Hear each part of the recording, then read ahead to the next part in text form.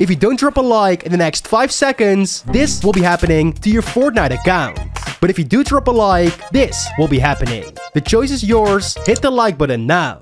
With the release of the new season, I'm gifting my subscribers the brand new Season 5 Battle Pass, as well as skins and emotes from the item shop. So, if you want to have a chance to be gifted, all you have to do is make sure you are subscribed to the channel, you have dropped a like on the video, as well as left a comment down below telling me your Epic Games username. This way, I can add you. Good luck to everyone who decides to enter. Season 6 is on its way, and in this video, I'll be showing you everything about it. But before you start, go ahead and leave a like on the video as well as subscribe, as 69% of you, my viewers, are not subscribed. And if you want to support me, make sure to use code ShuffleGamer in the item shop. If you do use it, comment down below I used your code, and they will give your comment a heart. Really, just give it a try.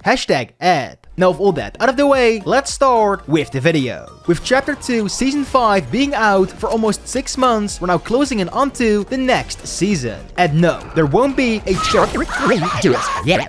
Now when exactly is this next season going to get released? Well, if we head over to the main lobby and click on the Battle Pass section, we can see that it reads Chapter 2 Season 5 through March the 16th. And if we actually make our way over to Epic Games' official Fortnite page and we click on the Battle Pass, we can see it reads now through March the 15th. But if I would have to guess, I would say Season 6 is going to get released on Tuesday, March the 16th. Now, with the new season comes of course a brand new Battle Pass. And because of leaks, we know a whole lot about it already. First of all, there's a high chance of the next season being DC themed. With Chapter 2 Season 4 being Marvel themed, Fortnite might be looking for another superhero themed season. Why, you may ask? Well, recently this was posted on the internet, where it announces how Fortnite and DC Comics are bringing out a comic book series named Batman/Fortnite 0 Point, with a total of 6 issues or editions. They'll be rolling out over time starting April the 20th, all the way through July. And here is what its first cover will be looking like. And best of all, for purchasing any of these 6 comic books, you'll be given a code for an actual in-game cosmetic, which you can now redeem at the official Epic Games website. One of the cosmetics has actually been shown already, being a new rebirth version of the Harley Quinn outfit.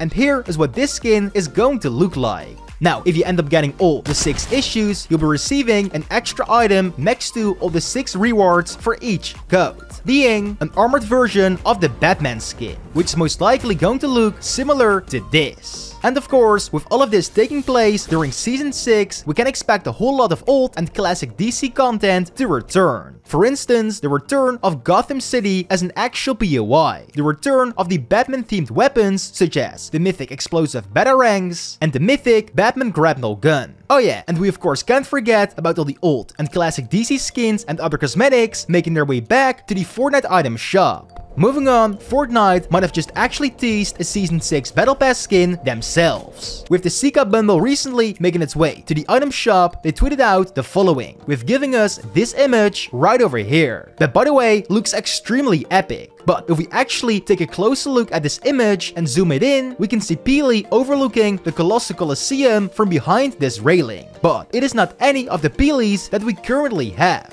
It's actually a Peely skin wearing some armor, ready for a fight. And to be honest, I think it is based on these giant golden gladiator statues that can be found in the Colossal Colosseum POI as well as the in-game lobby. Now with the March crew giving us the Legend set including the Llama Bro outfit, the Up North back bling, the Puffcorn Pig pickaxe, and the Legend rep, it will also be giving all crew members the Chapter 2 Season 6 Battle Pass for completely free, since next season is dropping around mid-March. It is also expected Female Midas is going to be coming with a crew pack in the near future or with the actual Season 6 Battle Pass, since her silhouette can be seen on this promotional image right over here, and she can even be seen on the royalty loading screen that you will unlock as soon as you complete 73 epic quests during the current season. Also, leakers are able to find something very funny. Guessed or not, but they found Peter Griffin from Family Guy within the game files. A backbling texture was decrypted, showing this scene where Peter Griffin hits his knee where he's fighting a chicken, as well as a bunch of other very weird clips. So who knows? Next thing you know, Peter Griffin might be a Season 6 Battle Pass skin. Talking about trailers, with the most recent collaboration where aliens arrived through the 0 point, we could see how Ripley was using this flamethrower weapon. So who knows? Maybe this is going to be a new weapon coming to the world of Fortnite with the next season. Fortnite is even adding in a fire extinguisher. It is still in the works, meaning it's unfinished. However, data miners were actually able to pick it up and showcase it. As you can see, it shoots CO2 or some sort of smoke balls. And as of now, it's only available in common rarity. And after destroying it, it causes a cloud of smoke that lasts around 30 seconds. Just have a look at this clip. Talking about rotation, a ton of vehicles have been updated in the game files, meaning Epic Games might prepare them to bring them back to the game, since they usually update them first before unvaulting them. And I'm talking about the 2-player shopping cart, the hoverboards, as well as the ballers that messed up the entire competitive side of Fortnite. So who knows, next to cars and boats, we might see some good old vehicles making their comeback. Leakers even found out about a brand new flopper coming to the game, being a gas flopper. It will most likely work like the vaulted stink grenades. After catching this fish and consuming it, it will create a yellowish stinky gas cloud that lasts an X amount of seconds, dealing damage to any nearby player. And how do we know this, you may ask? Well, just give a listen to these audio files. I mean, it speaks for itself. And of course, we cannot forget about the next-gen starter pack. This starter pack will be exclusive to just only the new Xbox Series X and S, as well as the new PlayStation 5. It will include the Ruby Shadow skin, the Blackout back bling, the Shadow Slicer's pickaxe, and the Sky Shadow Glider. And here is what they all look and sound like. From there, we have a crazy concept trailer made by a good friend of mine named SD Concepts. Make sure to check out his channel and give him some support. The trailer is all about John Jones traveling through different worlds in search of a key. Let me play it right now.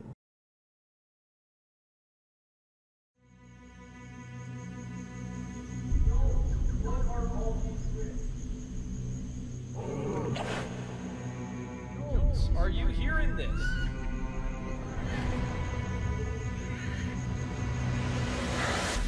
Huh? What?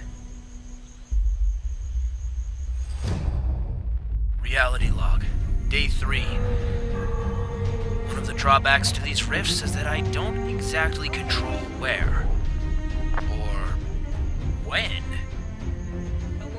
I'm heading. Are you hearing this? Hello? Is that not true? Jones?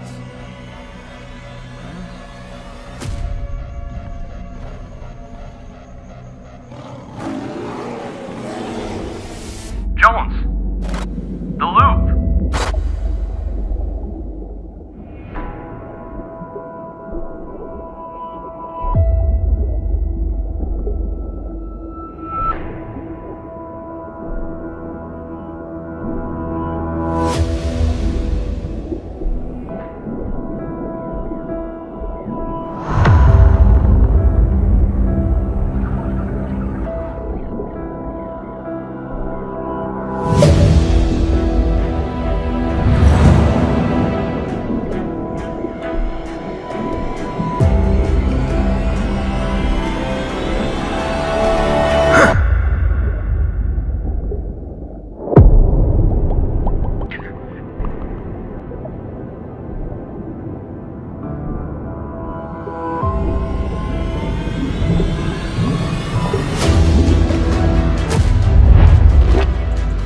Now, with the current season being all about the 0 point, next season won't be so different. In short, the 0 point is like the heart of the Fortnite island. It pretty much connects the Chapter 2 map to all the other universes, even the Chapter 1 map. And with it destabilizing, you never know what can happen. I mean, back in Chapter 1, it exploded and sucked us right into the black hole. So, the Fortnite map is about to change forever, and Agent Jones is here to put a stop to all of this. We were first introduced to him during the device event, where we got teleported over to Agent Jones's office, where we then found out his real name is actually John Jones. And ever since, we haven't seen a single thing about him, until the Galactus event, where after we defeated Galactus, it played this cutscene.